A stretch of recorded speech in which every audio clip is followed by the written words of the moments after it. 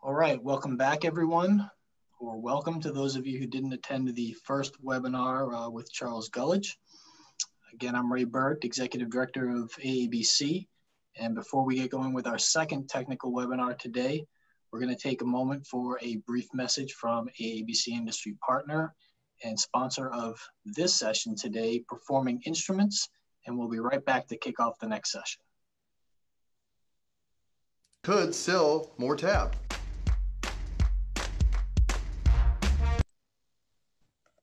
Our variable hood cover installs in seconds.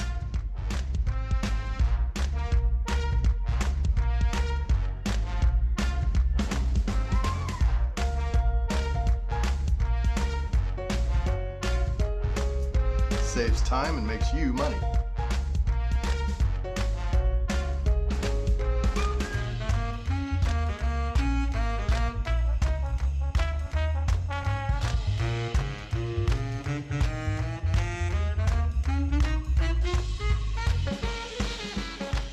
It's true. Personalized hoods sell more tab.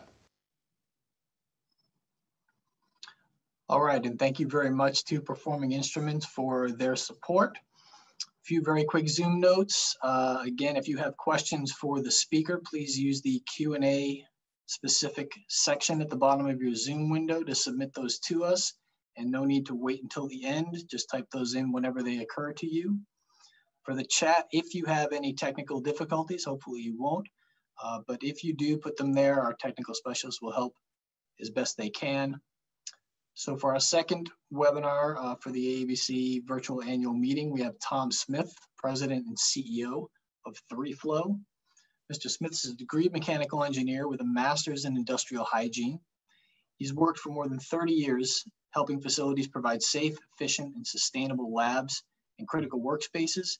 He's also been active in contributing his time to the industry, and he's been a frequent and well-received speaker at AABC meetings over the years.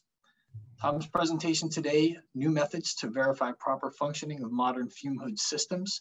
We'll discuss proper techniques for measuring face velocity, evaluating variable air volume, flow response, and diagnosing problems affecting fume hood containment performance, as well as new methods under development to simplify and reduce the costs of conducting fume hood tracer gas tests. Tom, take it away. Okay, thanks, Ray. And let me start by thanking everyone for their time to attend today. I really appreciate it. Also, thanks to AABC for the opportunity.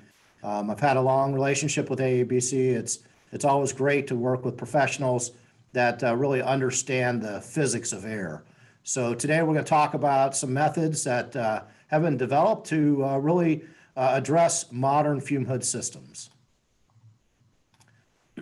So we're going to talk about what is a modern airflow system. How is it configured? How does it operate? Why do we install them? What do we hope to benefit from installing a modern airflow system? We're going to talk about some of the fume hood test methods. And then we're also going to move on and look at not just the fume hood, but the lab environment and the system and how the system operates to modulate flow in response to the sash opening and closing on a hood, or varying the volume through the flow through the fume hood. And then we'll talk about the benefits of a top-down approach and how to integrate all of the different stakeholder groups from tab and commissioning and fume hood certification into a more comprehensive, more effective process for evaluating laboratory hood systems. So looking into laboratories, we find out that people are working with all kinds of different materials, and they do this on purpose to develop new and innovative technologies. And so the whole building is in fact built to promote research success. And so the laboratory has to meet the needs of the occupants to provide a safe environment, but an environment that's conducive to good science. And so that means temperature control, it means proper indoor air quality, and all of these factors are going to be associated with the HVAC and how it operates. But labs can be dangerous, and as we're working on these systems, we have to remember that the things that are going on in the labs are going to be transported through the duct. And there's a possibility of having an existence of chemical hazards or biological materials or radiological materials, and there can be physical hazards that can also retain in the ductwork. flammable materials, things like perchloric acid can form perchlorates and become very unstable. And these are things that not only can affect the researchers, but it can affect those people that are working on or around the systems. And so we want to really understand that risk profile and how do we protect ourselves when we're verifying the proper operation of the systems. So look at it, let's take a look at a system. We're going to build up a system. So we start down in the labs themselves. And so when we have a laboratory configuration, we can add some laboratory hoods, not just fume hoods, but there might be other types of local exhaust ventilation devices. And we need to exhaust that material from the hoods. And so we can have a single hood, single fan, or a manifolded exhaust system. And let's add some ability to modulate flow or to distribute the flow properly. So we have an exhaust system that enables us to achieve the appropriate flow through each of the devices. But because we're exhausting air out of the building, we have to supply air back to the building. And so we also have to distribute that flow properly. So these two systems can be looked at as independent, but they're not mutually exclusive in that they work together to provide the conditions within the space that are necessary to support the science and create a safe and comfortable work environment. But these systems start to become more complex when we add various other types of controls and systems. So we can have energy recovery. That's a requirement in certain portions of the country now. We can add our building automation system, which is an array of sensors and controllers and actuators. All of these parts and pieces have to function properly and be working in tandem in order for us to deliver the appropriate amount of flow and exhaust it from these spaces. And then we can add additional systems now, occupancy sensing and demand control ventilation. These systems add additional complexities that have to be confirmed that they're operating properly so that we achieve the objectives. And then we add the most difficult component, which is the humans. The people can do some crazy stuff in the labs, and they're very innovative people. And so we're constantly trying to make sure that we're meeting their needs, which we call the demand for ventilation. So let's get some airflow through the building. And as we expect a system to modulate flow, as they open and close the sashes or the labs are going occupied or unoccupied, then we expect that the flow is going to modulate from the hoods and translate all the way up to the exhaust systems. Now, if this airflow is modulating through the exhaust system, we have to also anticipate that the air supply is going to modulate in tandem, and so that they're going to be working in a lead lag type of an arrangement. But in order for us to ensure proper air balance for the building, there can't be a wide variation between the exhaust and supply. We want them to match, and they need to modulate in tandem in order to achieve that proper balance over the whole range of operation. So one of the big questions becomes, if we're going to save energy, if we move the flow through the hood, we modulate flow, how does that translate to a reduction in flow through the systems? What's that VAV sensitivity that modulates flow? Well, we also know that the energy consumption is mainly associated with HVAC operation. So how much flow is going through the building and how much it's being conditioned. And so that conditioning and transport of the flow are the major energy components. And so when we look at the major factors driving energy consumption, it's going to be HVAC, number one, 45 to 85% of the energy is associated with HVAC. We have plug load, maybe that's 25 to 30%. And we have lights, which may be 5 to 10%. And then there are some other miscellaneous factors that associate with energy consumption. But over time, we want to understand what these metrics are. How much flow is going through the building from minimum to maximum, and what are the average metrics for flow, energy consumption, and so forth. So if we understand occupancy, operation, and energy consumption, we should have the three factors that correlate to give us an understanding of how the system operates at any given time. So fume hoods in laboratories are designed to control exposure to airborne hazards and simultaneously condition the space. And so we want to rely on the hoods to provide source capture, and where necessary, we rely on the lab for secondary containment.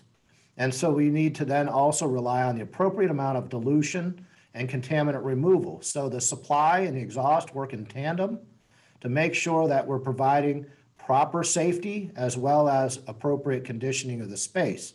So we need to then look at how do we verify that it's going to operate properly and perform to meet these objectives over the whole range of operating modes, which might be sash closed, full cooling, full heating, occupied, unoccupied operation. As these systems get more complex, the range of operating modes can vary. So in 1991, OSHA passed the 29 CFR 1910.1450, which is the lab standard, and it requires all facilities to have a chemical hygiene plan. It requires facilities to ensure the proper functioning of fume hoods and ventilation systems, and it requires proper testing and maintenance of fume hoods and other protective equipment. So it's a law. It's not an option for facilities. They must ensure the proper functioning of fume hoods. They must protect their people from overexposure. So it's an actual requirement. So we're going to focus on proper testing. So recognizing that fume hoods are installed for one singular purpose, and that's to protect people. They are the primary safety device used in laboratories to protect people. So we have to ensure that not only are they functioning properly, but they're operating at the appropriate face velocity, but they're actually protecting people from exposure. So we have to move beyond just face velocity testing. We have to evaluate how is it functioning from a performance standpoint to protect people from exposure. So that job of the hood is to contain, capture, and remove airborne hazards. But hoods are fairly complicated. They're what's called a complex hood, a compound hood that has an opening based on the sash position. Vertical sashes go up and down. Horizontal sashes go left and right. But this happens to be a vertical sash. And we know then the simple math that velocity times the area of the opening equals the exhaust flow. And those are values that we're all very familiar with. But here's the question: what is the safe average face velocity? So you might be answering that question yourselves. Let me give you a little bit of help. Is it 40 feet per minute or 60 feet per minute or 100 feet per minute? What's the safe average face velocity? Well, as it turns out, there is no safe average face velocity. The face velocity has to be appropriate to protect the person. And we don't know who's going to be using the hood. We don't know what materials and equipment are being used inside the hood.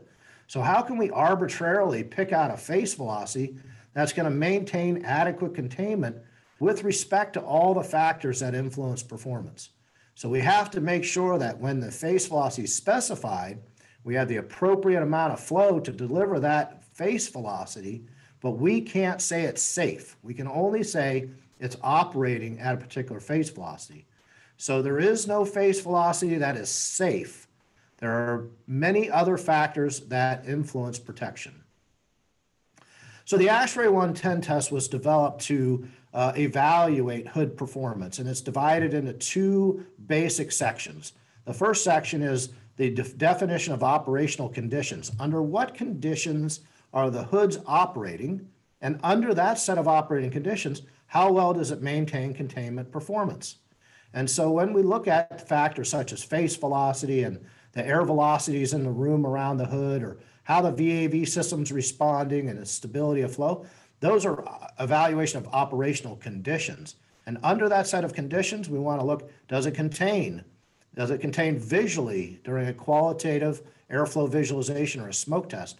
Or can we quantitatively evaluate containment? We place an ejector inside the hood, we generate a tracer gas, we measure breathing zone concentrations and detect those with a meter that allows us to measure down to 10 parts per billion. On a visual limitation for smoke testing, you can only see about 100 parts per million. So the hood there may be escape from the hood, you just don't see it. But with the quantitative test, we can actually measure it.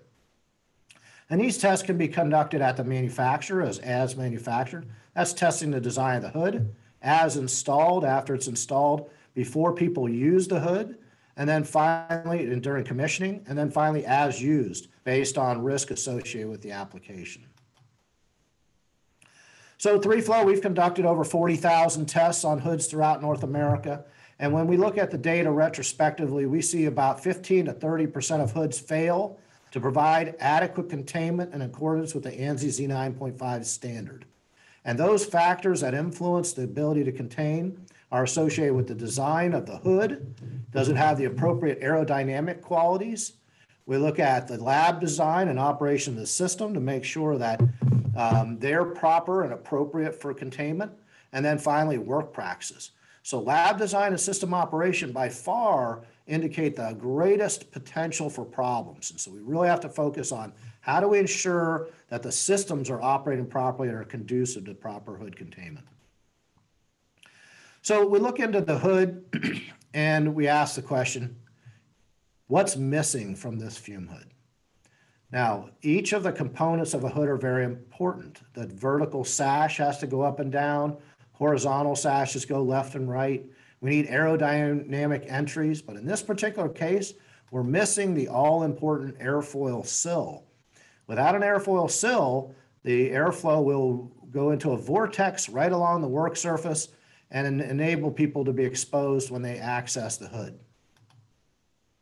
Other factors we see are, this is a VAV hood. When the flow is too low, we see that it's not adequate to transport the materials out of the hood and through the ductwork.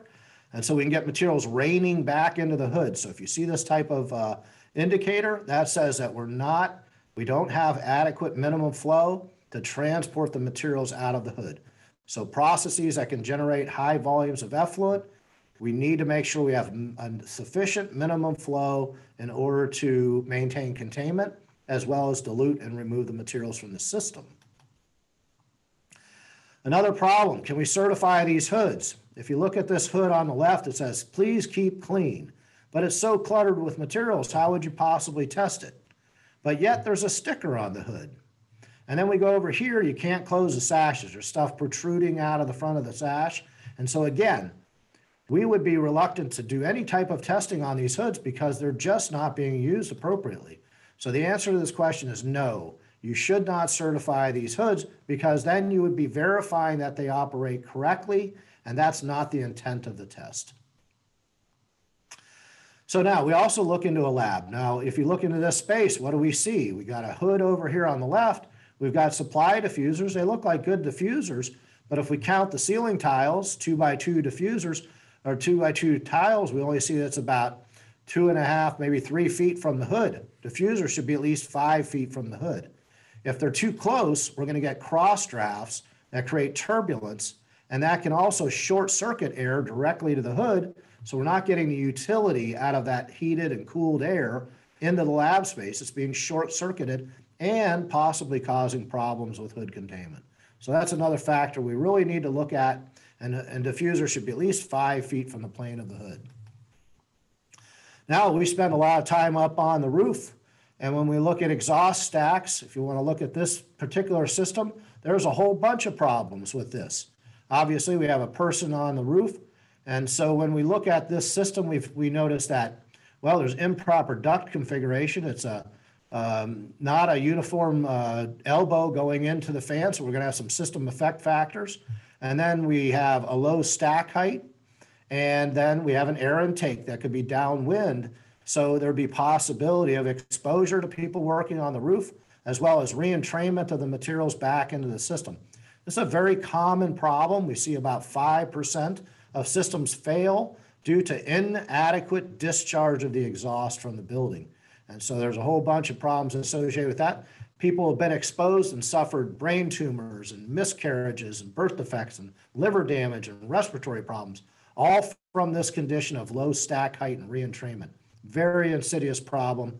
We need to make sure we get those stacks at least 10 feet above the highest structure on the roof with sufficient discharge velocity to prevent people from being exposed or being re-entrained back into the building.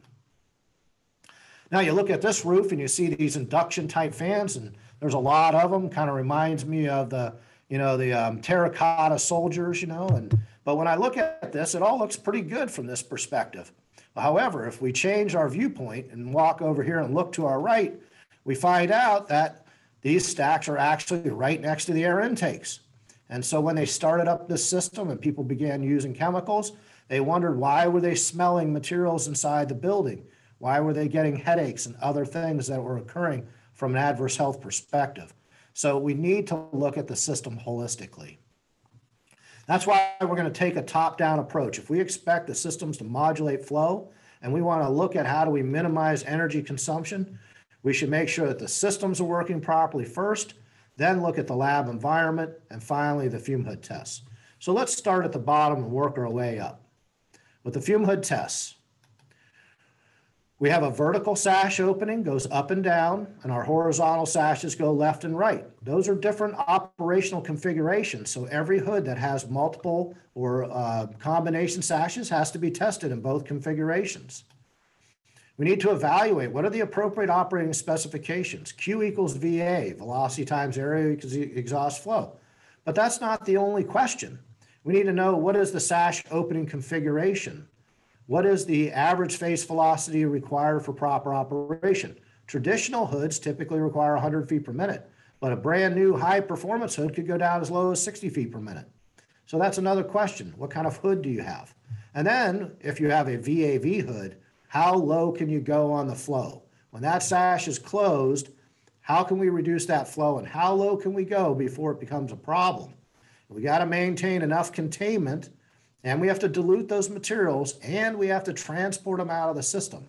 So the minimum flow becomes very, very critical. So we have a process, and this was developed with the US EPA to put it into a standard operating procedure. It's based on ASHRAE 110, but we start with inspection of the hood, cross-draft velocity measurement, face velocity, VAV response, then our performance test.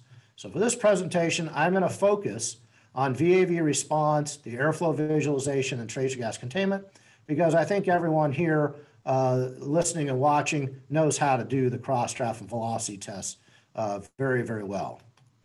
So VAV controls come in lots of different types of equipment, different configurations. We have sash sensing, we have through the wall velocity sensing, we've got occupancy sensing, we've got combinations of these different components. That makes systems very complicated with a lot of different potential modes of operation that need to be challenged and confirmed that they work properly.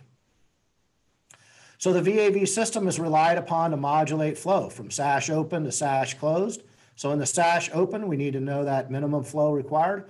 And then when the sash is closed, how low can we go? What's that minimum? How do we determine that we're at the appropriate minimum flow? Of course, as balancers, we would do a pitot traverse in the exhaust duct and confirm it. But what if we can't? How do we look inside the hood and determine it from in front of the hood what the minimum flow is through that fume hood opening? And then how do we calibrate the monitors? We need to make sure that we've got a good calibration in order to get reliable data, and that information is going to be shared with the building automation system. So the accuracy and precision of our measurements here are very critical because they drive the operation of the system. So we can look at different types of monitors, flow, velocity, and pressure. All fume hoods should have a monitor to alert the user to a low flow condition or an improper operating mode. And then we have different control types, as I mentioned, through the wall, sash position, occupancy. In some cases, we may even have manual. That should be discouraged. And then we have different operating modes, two-state control, full VAV, VAV hybrid. So you could have a sash position control that modulates flow based on sash position, coupled with a zone occupancy sensor. So now you have a different mode of operation. When someone walks away from the hood, it goes to a lower flow. Who challenges that? How do we make sure that that flow actually modulates as we expect? So looking at this evaluation, we could measure the flow in the duct. We could take the flow off the flow sensor if there was one equipped on the VAV, but oftentimes it's very hard to gain access to the duct or the controls. But we find out that the velocity through the slot and the baffle is equivalent, or it's a proportional to the flow through the duct. So the velocity here, Q equals VA, is proportional to the exhaust flow. So if we can measure the velocity in this slot, we can then use that to correlate the flow and then determine as we raise and lower the sash, how that's modulating flow. So here's an example. We'll show a little video here. And as we're recording the data. We've got the sash closed, we've got our probe in the baffle slot, and we're watching the velocity. And I'll just move it over here a little bit until we open the sash, and now we see the flow increasing to where it's coming up to a value. And then we go through 3 cycles of this. We're going to close the sash. And when we go through and close the sash, we'll see the flow go down, and 3 cycles of opening and closing. So as we move along, I'm speeding it up a little bit, obviously, because you can tell I don't move that fast. But this allows us to look at the modulation of flow. We do 3 cycles of opening and closing so that we can look at the repeatability of the controllers and going from sash closed to sash open. We also look at the speed of response. So let's look at this in a little more detail. If we look at 2 examples, sash is closed. We have a fairly high minimum flow. We open the sash. We can see it's repeatable between sashes open and closed. There's good containment in each of these conditions. However, the bottom one shows as we open the sash, it starts off fairly low. It's overshooting and undershooting, and it's not been tuned properly to control the flow. Now you can imagine if the flow through the hood is varying, it's connected directly to the air supply. So what does the air supply have to do in order to keep it working in the proper balance? It's got to modulate as well.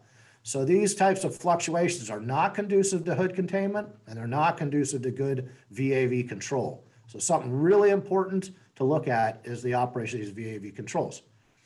Does it have adequate minimum flow, and is it stable? Those are the 2 questions we really want to know when we're testing the hood. If it's unstable or we don't have adequate minimum flow, those are going to cause problems, not only from the ability to conserve energy, but from a safety standpoint as well. So now we use this information from the fume hood. If we've tuned this properly and we've got proper response through the hood, it's connected to the controller that's controlling supply. So as I mentioned, if we're not proper on the hood, if it doesn't set up properly, it's not properly configured, that's going to cause air balance problems and other control issues, possibly with temperature control within that space. So the hood can drive the flow for a space, and we need to make sure that it is accurate and precise when we're doing our measurements so that we've tuned it properly to function over the range of operating modes. And so we have to look at this holistic system in order to achieve the objectives of safe, energy efficient, and productive spaces. Our balance here, total exhaust minus the supply equals the transfer air. So if exhaust is varying, our transfer air is going to vary. We're going to get problems with room pressurization. So if you're a hunter or you shoot darts or whatever, you're familiar with a target, and if we are not accurate or precise, we're all over the place. We can get good groupings, which means we're precise but not accurate. What we want to be is on the bullseye. We want to be accurate and precise.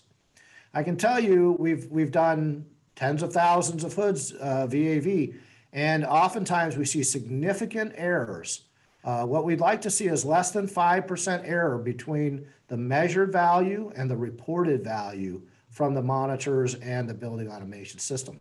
We also see that without proper testing and maintenance, VAV controls can degrade 30 to 50% within the first 5 years. Normally, the fume hoods get tested and fixed, but the general exhaust and the supply are generally disregarded. And after 4 or 5 years, we got significant problems that create air balance issues and failure to meet the needs of the occupants. Now we move to the next section, which is the performance tests. When we look at performance tests, we're talking about airflow visualization first. We want to generate a visible smoke in the hood, and we want to be able to observe the airflow patterns. We're looking for reverse flow. Is it coming back out of the hood? We're looking at the vortex region in the top of the hood, and how quickly does that material clear out of the hood itself. Now this is qualitative because it's subjective. It's a person looking at these airflow patterns. Now there's other types of generators. In this case, we have a fog generator that was built especially for conducting fume hood tests. You put a generator inside the hood, a diffuser, and you generate the smoke, and you can dial in the quantity, and it'll continuously produce a visible plume of smoke. And then you can do things like opening and closing the sashes and use a mannequin to simulate a person doing walk-bys and so forth. And this allows you to identify weaknesses in hood performance. And we can see here, because of the aerodynamic design, there's actually escape out of the hood, and that would make sure, that would enable the person to be exposed to exactly what they're trying to protect against. Now, another thing is about the person standing in front of the hood. When a person walks in front of the hood, they affect the airflow patterns. And so when we're looking at this, we're generating our smoke with our fog generator, and we see that it's containing very well, but all of a sudden, here comes our mannequin or our person up to the hood. And when we see that occur, we see a dramatically different set of airflow patterns. So you may have said that hood performed properly when no one was standing in front of it, but clearly this video is showing that we've got some real containment problems, and that's the importance of testing it under as installed or as manufactured conditions. So again, removing the mannequin, we see that problem goes away. Working with the University of Toronto, they came up with a way to visualize airflow patterns using a series of lasers, creating a laser plane at the plane of the sash, allowed to look at the containment. And so we're looking at concentrations as they break the plane of the sash. The red is at the plane of the sash, and anytime it shows red, that means smoke is coming through that plane out of the hood. And so it's kind of an interesting test to visualize the airflow patterns in this way, and we learn a lot about the factors that influence hood containment. So next comes the quantitative test. We've evaluated it qualitatively with smoke, but now we want to quantitatively test the hood. Is it containing under a challenge where we use a mannequin to simulate a person standing in front of the hood? We generate a tracer gas in the hood. The ejector is placed 6 inches behind the plane of the sash. The mannequin is 3 inches outside the plane of the sash. We generate our gas at 4 liters per minute, and we leave the mannequin in place for 5 minutes, taking a breathing zone sample every second. Now we move that mannequin from left, center, and right side of the hood, and we use the average 5-minute concentration as our control level. So for a as manufactured test, we generally accept 0.05 parts per million as an average in the breathing zone. For an as installed or as used test, we might allow it to go up to 0.1 parts per million. But that's a pretty low concentration. That's 10 parts per billion when we're looking at, 100 parts per billion from a containment criteria. So all of these factors have to be carefully installed and adjusted in order to achieve this level of performance. Now, oftentimes what we see when we're looking at tracer gas data in the breathing zone, this is on the left, we see some spikes. In the center, we may see some of the highest escape from the hood. And we look at this average over this period of time in order to get our average concentration. We also look at peak concentrations. So in this particular case, this hood would fail because it wasn't meeting the Z9.5 criteria of 0.1 parts per million for the ASHRAE 110 test. So you can't really say that it failed the ASHRAE 110 test. That's just a method of testing. What you can do is say it failed to meet the Z9.5 criteria for that test, or it failed to meet the owner's criteria, but ASHRAE 110 does not have a pass-fail. Now the next issue is, okay, we've measured the VAV response, we said it's stable, it's got the right minimum flow according to design, it's got the right face velocity, and everything appears to be operating correctly. But what happens if we put our mannequin in front, we do a sash movement effect test? Again, monitoring slot velocity or flow, we can see the modulation and flow as we open and close the sashes. We're also monitoring cross drafts near the hood, and the red is tracer gas escape. So what we see here is when we close the sash, it overshoots and then comes back up, and then we open the sash and it overshoots and drops back down. And this variation in flow causes escape from the hood. And again, we see that repeated in the next subsequent opening, and we get a big escape. So by controlling this more effectively, we'll minimize that escape. So we can see here, we've got less overshoot and undershoot in the minimum and maximum, and we see no red, so we're not losing any containment, and so this hood is properly tuned to work effectively and protect the operator.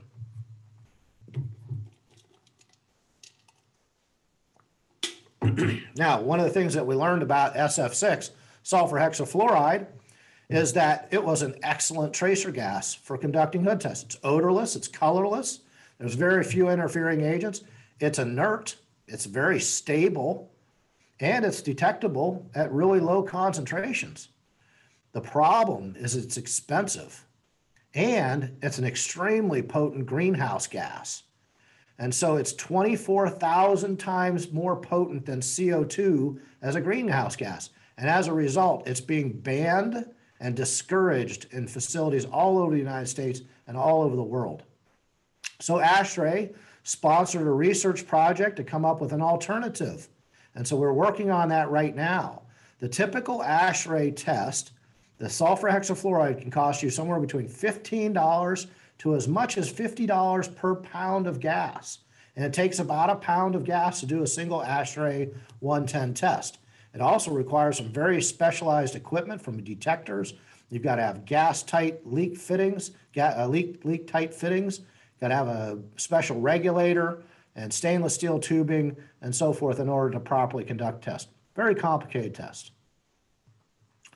What we found out during the ASHRAE project is that we could generate other materials.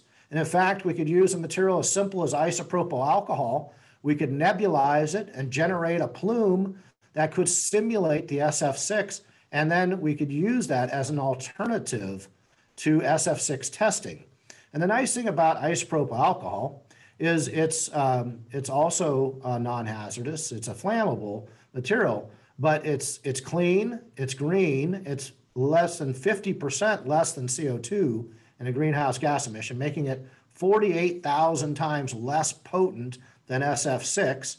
And as opposed to $15 per test, it's about $1.25 to use isopropyl alcohol. So we're investigating this for the next ASHRAE 110 standard, and then we'd use a photoionization detector to detect the concentrations escaping out of the hood.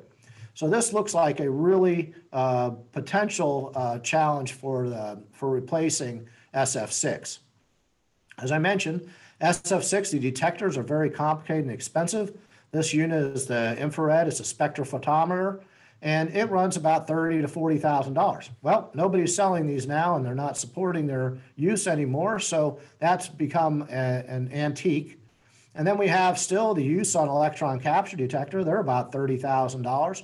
Very finicky piece of equipment. It requires an additional tracer gas plus a carrier gas in order for it to work. But we've found that those photoionization detectors are very inexpensive. They're about $3,000 each, have the sensitivity that's required to do the testing.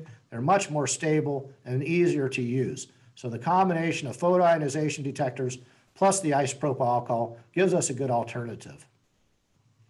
Well, we've done a lot of comparison tests with these different methods, and we've been able to identify that SF6 versus IPA give us similar results.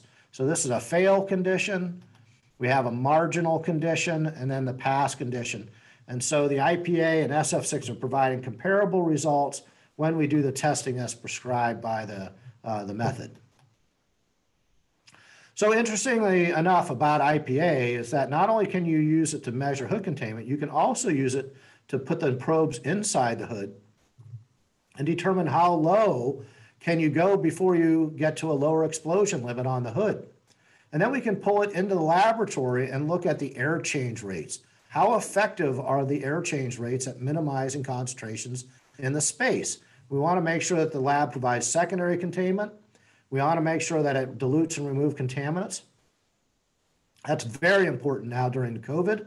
And so we can test it. We can put a tracer gas in the lab and determine how effective is the lab at removing concentrations. And that test can be conducted not only in labs, but it can be conducted in offices and conference rooms and all kinds of different environments where people may be congregating, and we want to make sure that they're not going to be exposed to an aerosolized pathogen.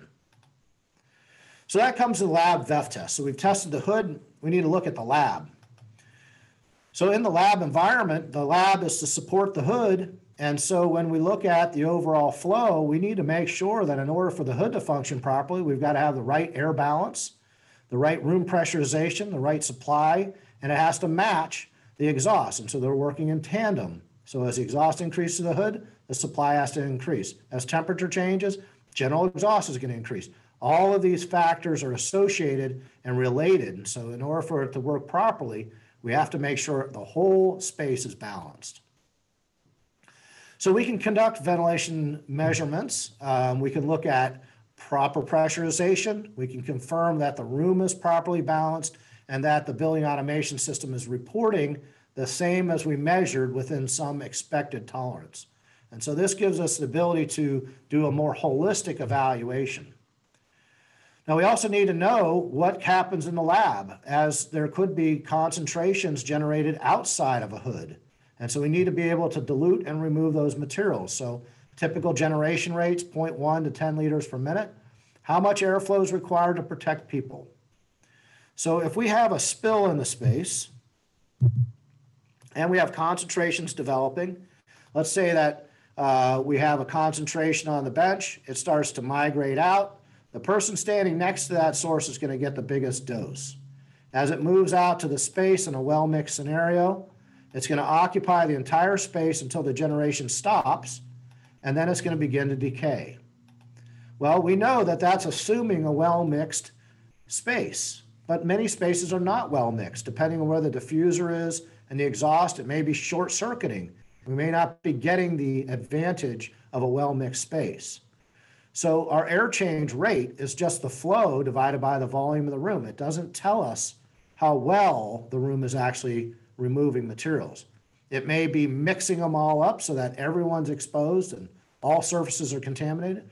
Better would be to sweep the materials from the lab space. So how do we know that the air supply and the exhaust are working together to sweep the materials out?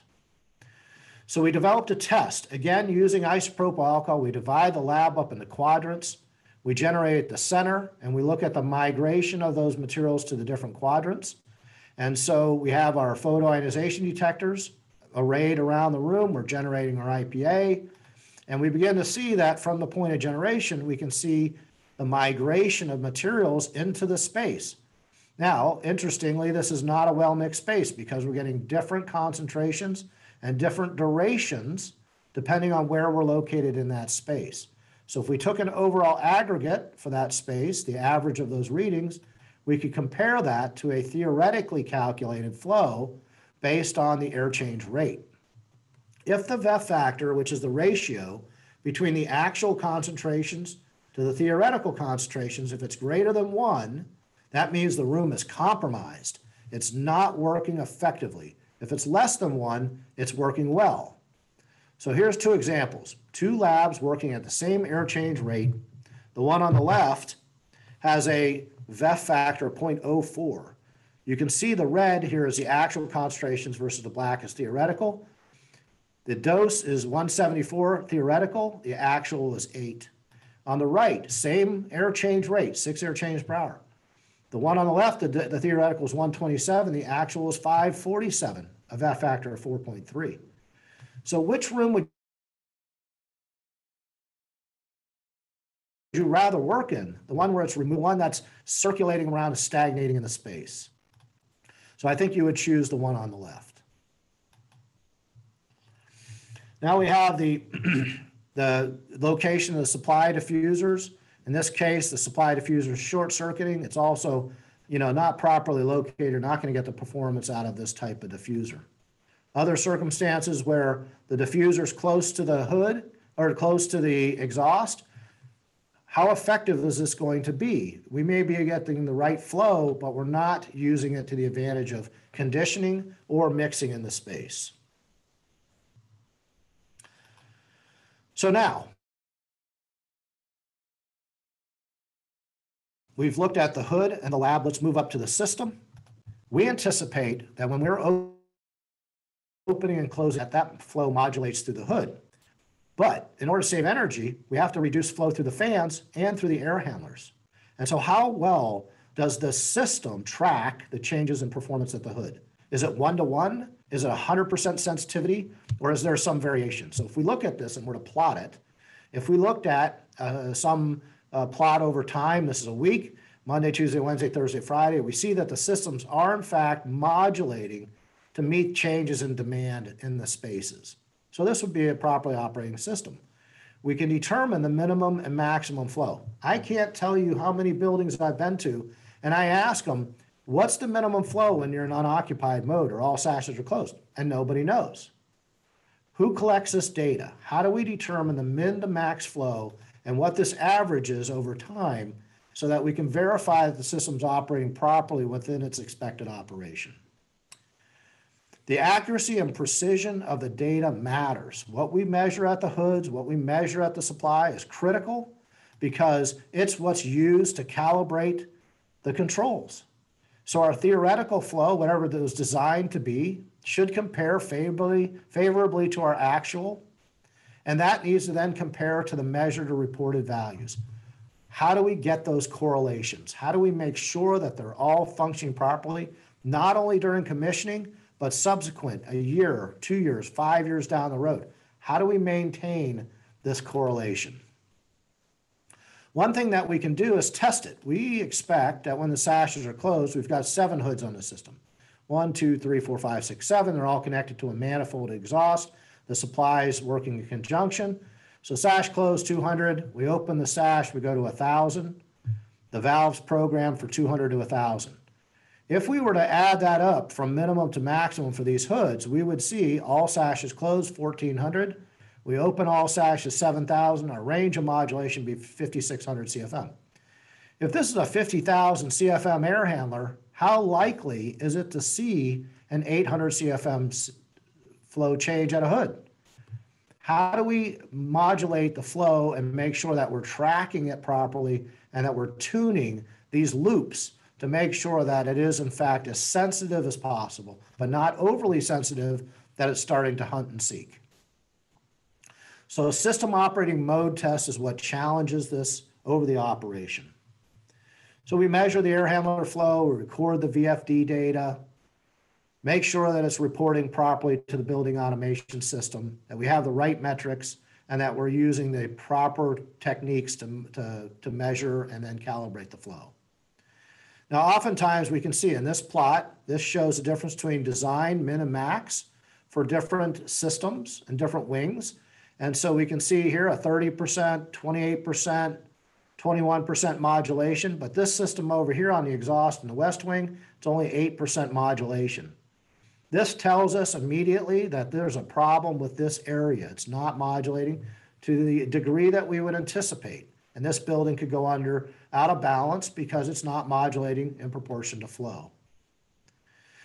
So we have to take a top-down approach. We don't want to start testing the fume hoods until we know the exhaust fans are working properly. So looking at a top-down approach, we start with the system test first, then the lab, then the fume hoods. So there's a sequential path. And we have found that this will solve many problems and will reduce the time on site because we have a reduction in the duplicative work of test the hood, fix the fan, retest the hood, so forth and so on. So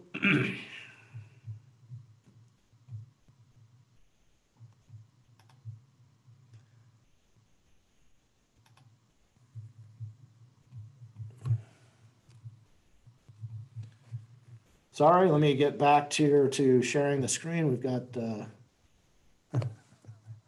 don't know what just happened. Okay, sorry about that. So this top-down approach, moving from,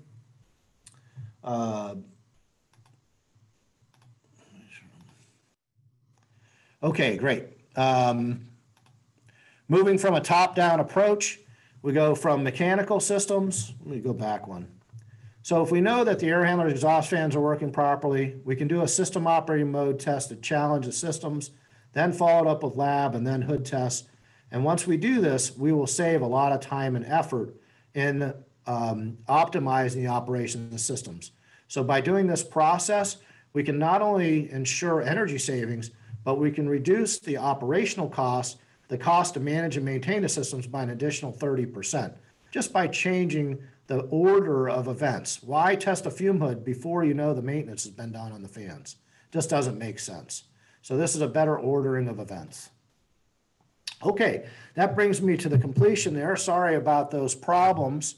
I'm ready and willing to take questions, and I can go here so that we can go ahead and field some questions.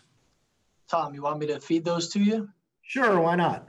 All righty. We've got about 5 or 6 of them here. We'll probably try to take care of these relatively quickly since we're a little bit over time. For a VAV system with a dedicated fan, what is your experience with fan speed response to limiting sash movement speed to avoid flow alarms? Okay, can you repeat the question? For a VAV system with a dedicated fan, what is your experience with fan speed response to limiting sash movement speed to avoid flow alarms? Okay, that's a good question. So we're expecting, in order for the hood to contain, that the flow at the hood is going to modulate within 5 seconds from sash closed to sash open. But we're going to then translate that to the exhaust fans and expect the flow through the fan to modulate within 5 seconds from low to high? No way. That's, I mean, in order to get that correlation between the VAV flow response and the fan speed VFD response, that's a very difficult task. And so in our opinion, looking at that type of modulation for a single hood, single fan, or for even small manifold systems need to be scrutinized and look to see if that's the right technique for control. Why do you need a 5-second response? Why can't you, as you have the flow tracking, be more effective to ensure safety, but also that has to be matched with the exhaust fan. So it really need to look at what is our expectations of modulation, and are we able to actually achieve that modulation speed with all the different components on the system. So it's not something that there's a single answer to, it's really more of a systemic type of analysis that has to be done. Got it. All right, next one, any update on the next version of standard 110 that you were allowed to talk about? Yeah, sure. Well, the committee has been reformed, and we're in process right now of reviewing the different sections of the standard. One of the big areas, of course, is the potential replacement of SF6 with an alternative. Isopropyl alcohol is what ASHRAE, the research project, identified as a potential. We're under the process of investigating that right now. We actually, 3Flow, we did the testing and came up with that methodology, but that's just one source. We need to now replicate this to other organizations and have it tested in kind of a round robin type approach. So we're going to allow others to conduct the process and make sure that they get comparable data. So in terms of the time frame for this process, we expect to have some recommendations in 2021, and by the end of 2021, possibly early 2022, going to the full committee for review of a revised standard. So we're looking at updating the VAV response testing, looking at clarifying the airflow visualization, and the big one is really the replacement of tracer gas. So we hope 2021, 2022 to be in a position to promulgate a new standard. Okay, great. Next one says more comment than a question. The velocity out of the exhaust fans should be significant. If this is the case, there should be no air down to the occupied level on the roof. And I guess you want to comment okay, well, let me address that one because, you know, that's an interesting question. And when you look at the exhaust discharge, depending on the stack design, you could get a variety of different things happening. So you may have 2,000 or 3,000 feet per minute coming out of this stack. But look over here, you've got trees. So the airflow patterns over here may create turbulence, causing that flow to bend over towards the supply.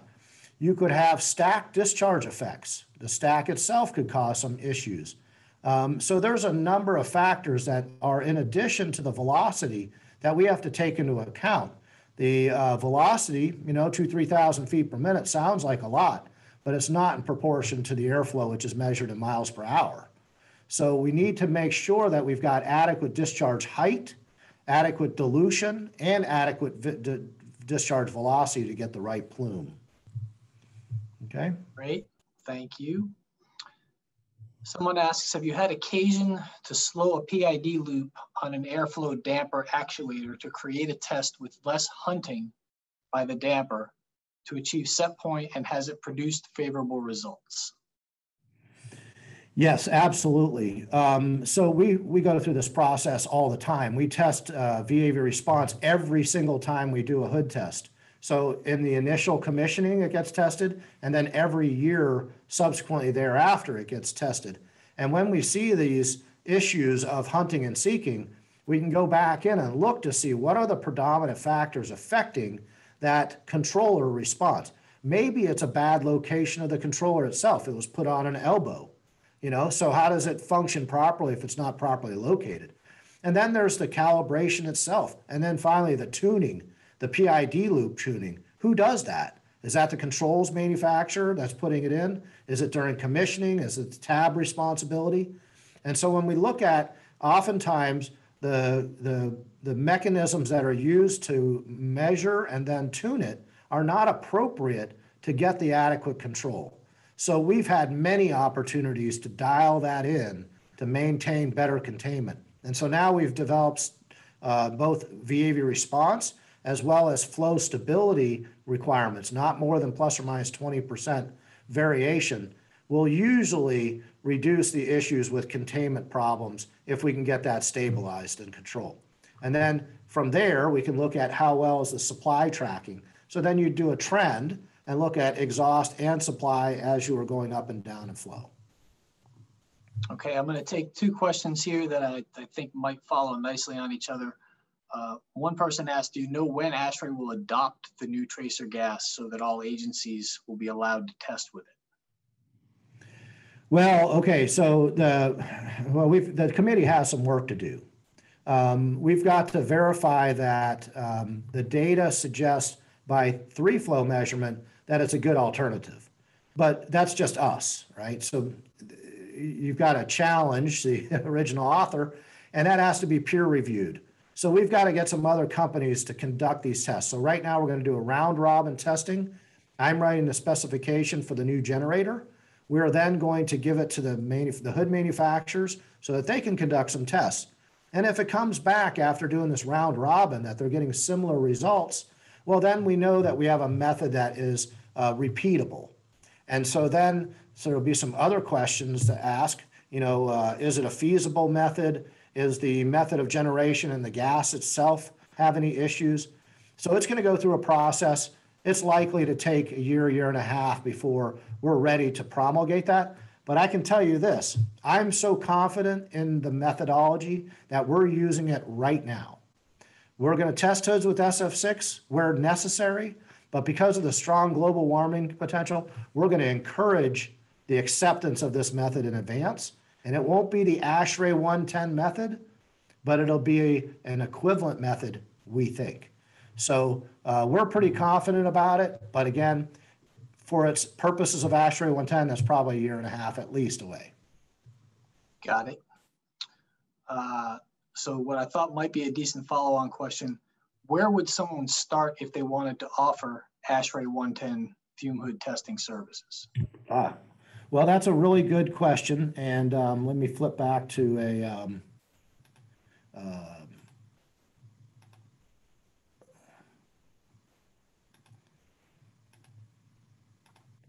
okay, I'm going to show this diagram here.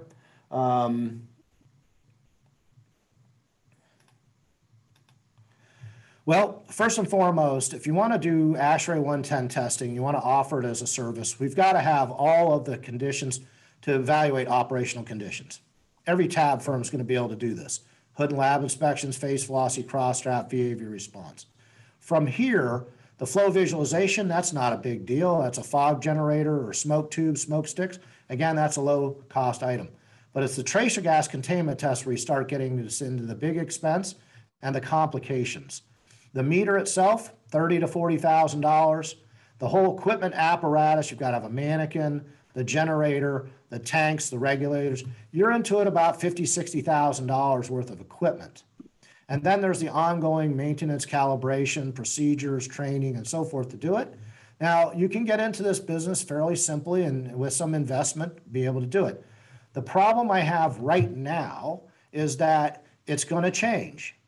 And when it changes, we're not quite sure. It could be 6 months, could be a year and a half, probably year and a half to 2 years away. So is that enough time to recoup the investment in the equipment to do ASHRAE 110 with SF6? There's also the impact on the environment. The more we generate SF6, it's a very strong global warming gas. And so we're putting a lot of it out in the environment. And do we want to do that during the interim? So I think transitioning to IPA or some alternative as soon as possible is the best method.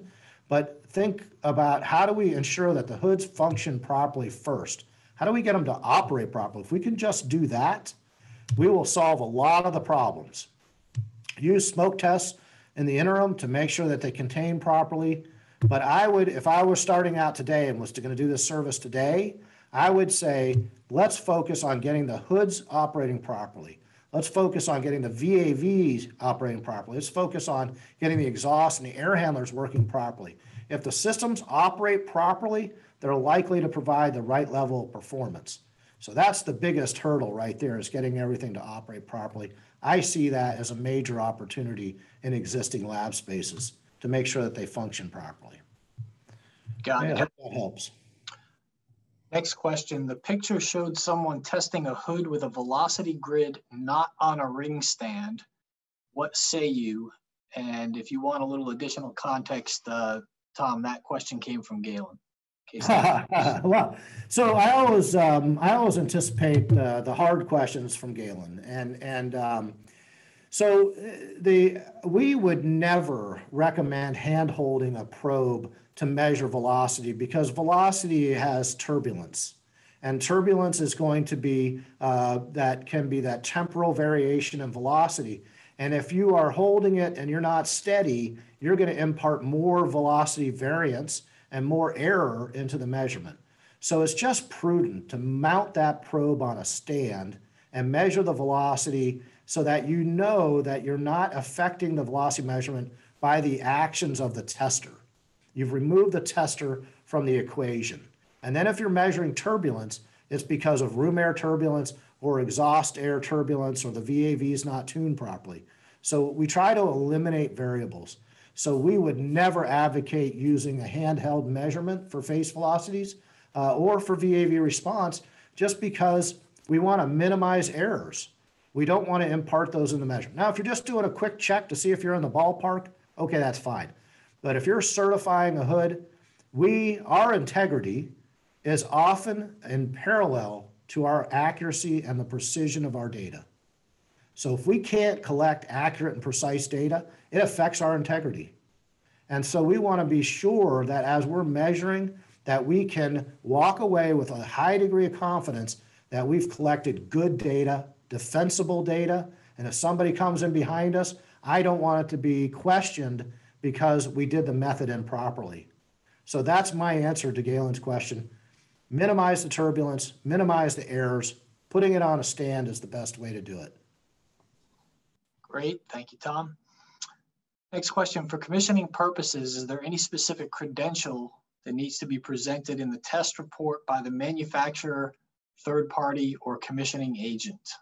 Well, okay, so right now there's no qualifications that are required to do hood tests. Anybody can go out and do it, put a sticker on a hood. I think that is a definite weakness. There is a NEB certification, you guys know them. There is now a CETA certification, the Controlled Environment Testing Association has a test, but none of them really are required or nationally mandated as an ANSI standard or as a requirement that holds a lot of weight at this point. I think it's an opportunity for AABC to be the purveyor of this kind of standardized process. When you want people balancing, you expect that they have certain qualifications. To test a fume hood, we'd expect similar type of confidence in their qualifications. And so certainly experience is a big factor, their ability and competence to use the equipment, their ability to analyze the data and to make good recommendations on how to correct problems. Those are all, attributes and requirements of those conducting the test. But as far as an actual qualification, we're in need. We do not have that right now. So it's something that really needs to be specified by the owners and adopted by the national organizations as a way to support this.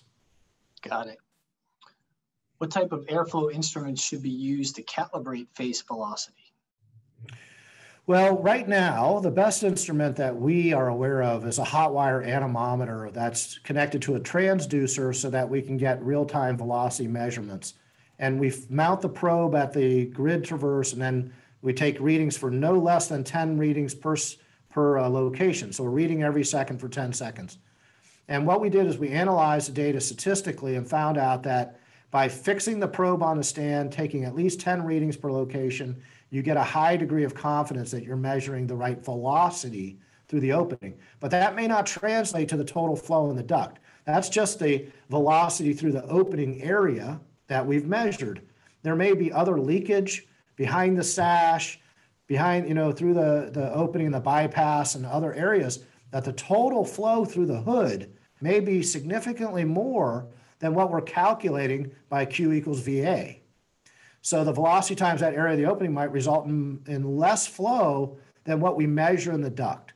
So it's very imperative that we do both. We need a pitot traverse on the exhaust to get the total flow, and we need a face velocity to ensure we have the right speed of air entering the hood. And so the best equipment, in my opinion, right now is a velocity anemometer, but the Velgrid or a short ridge type of thing is not appropriate. It just does not have the accuracy at low velocities, and it's susceptible to pitch and yaw or the angle of incidence of the velocity. And we've got the data to prove it. It's a good measurement for just spot checking, but not for certification. Okay. And you just successfully answered somebody that asked a similar question and touched on things like Belgrid and whatnot. Just a quick note, Tom. Galen followed up noting that he has talked about in a few recent meetings that AABC is planning to add a standardized test for the 110 in an upcoming standard. Just well, great. That would be very helpful, a benefit to the society. Couple more. Do you have recommended safe distance between the outside air intake and the point of exhaust? Okay. Well, that's a complicated question. So generally we'd say just offhand 30 feet. But why? It's hard to say. You could actually put the intake at the bottom of the stacks if they were properly discharging, and then the airflow would be carried away from it.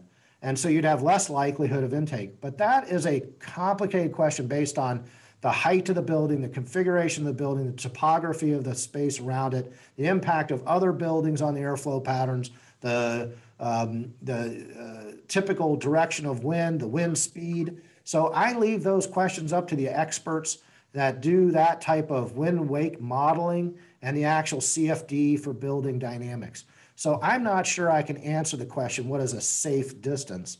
When I look at them and I say, gosh, they're less than 30 feet, that gives me a pause. It makes me go up there and go, oh boy, we may have some issues, but I can't guarantee it unless we do some testing. So I have some rules of thumb. I'll say that's an indicator of risk, but it's not necessarily a hard fail and say, well, gosh, it's too close, that's going to fail. It's really complicated. Okay, thank you. Have you experienced any issues with IPA or any other chemical affecting the sensors that monitor for spill? Oh, such as like a chemical sensing system like air acuity or something like that in the lab, a demand control ventilation. Well, interestingly, the sensors themselves that would do that detection are the same type of photoionization detectors, or there are other types of semiconductor type chips. IPA, usually in the concentrations we're using, is very, very low. We've not seen any impact on those type of sensors. However, use of IPA to verify and validate the operation of the air acuity system is a good one. You put a sensor on the wall or in the general exhaust duct that it's going to detect a spill. Well, how do you know that it does it? How do you know that it actually detects it with sensitivity and then modulates the flow accordingly? Well, we've got to challenge it. So put a little IPA out in the room. Open up a beaker of IPA and see what happens. Does it detect it? Right? So I think right now there's a lot of trust in these systems to modulate, detect, and modulate flow with not a single standardized challenge test to run right now. They get put in, nobody tests them, right? So nobody's validating that they're working. And we're putting people's health and safety at risk by not adequately testing these systems. And that's an opportunity for the balancer, in my opinion. Go in there, make sure you challenge it, that it detects it, it modulates the flow as we expect it to, and that it translates all the way up to the air handlers and exhaust fans. Great opportunity, in my opinion. Okay. Tom, I've got 2 more questions, and I think then we're gonna call it at that. First one, I apologize, is one I missed from early on. Somebody just simply asked, I said they missed what was wrong with the fan inlet elbow in the short stack slide from earlier in your presentation, if that's easy. Okay. Great question. So I'm going to go ahead and show it again, just so that we have no vagaries on that answer. Let me get the right slide here, of course. Well, let's take a look at this entry. Can you see that on the screen? I can see the image, yeah. Okay, so here it is. The airflow is coming out of the building, and it's going to be expected to do a 90-degree turn directly into the fan. How many straight lengths of duct should you have before the fan inlet? Right? What is the likelihood that you're getting a rotation of flow that's conducive to the fan operation?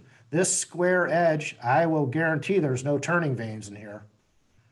And so we know that this fan is probably going to lose about 20 to 30% of its efficiency because of the inlet connection not being appropriate and not getting good flow into this fan. So that's an inefficient inlet that's going to cause poor performance of the fan, which is going to require more energy in order to achieve the desired flow rate. And that's what I meant by an improper duct inlet. Got it. All right, and then last question. Would you recommend isoamyl acetate for checking re-entrainment? Is there a guide someone could go and look for a guide to check this concern? Okay, so isoamyl acetate is, banana oil. And so banana oil has a high, a very, very low detectable limit through your nose. Your nose turns out to be a great sensor until it gets oversensed and you get into olfactory fatigue.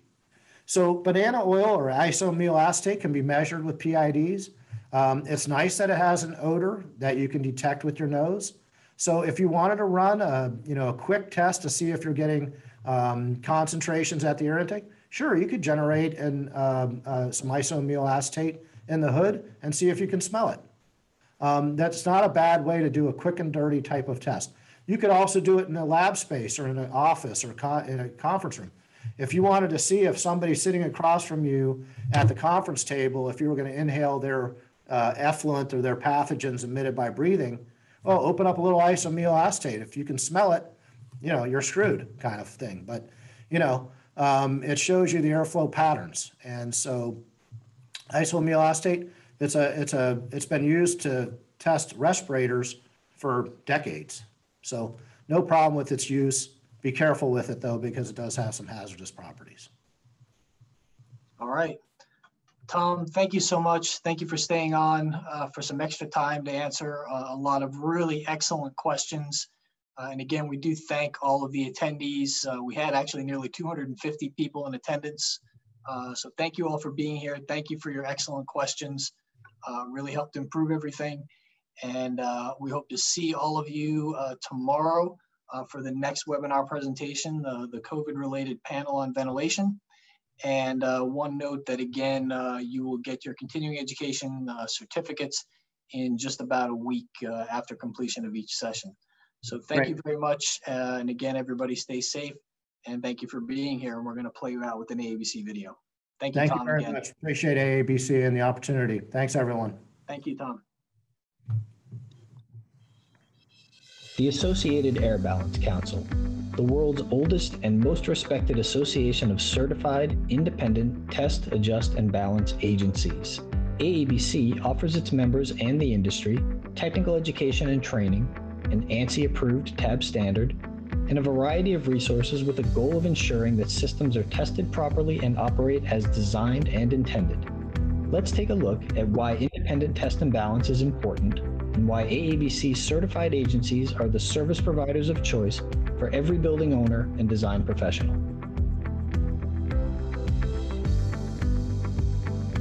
The testing, adjusting, and balancing process is a benefit in many different ways to the owner. You know, that not having the process done may save some dollars on the front end, but the process in itself is all to make sure that the owner receives what he paid for.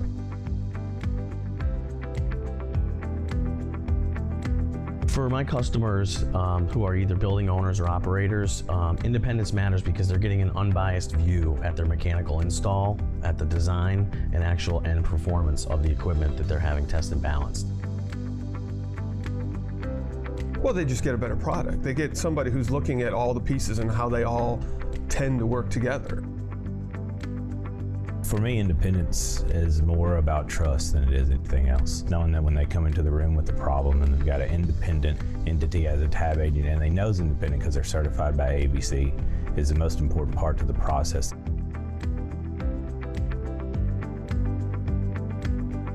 They're high quality, high caliber people who are extremely driven to make high energy efficiency buildings and make an impact on what really is the demand of the future, which is the energy market, and how do we make sustainable buildings. And I haven't seen a group of people at any of the other organizations that have that knowledge base that AABC brings to the table.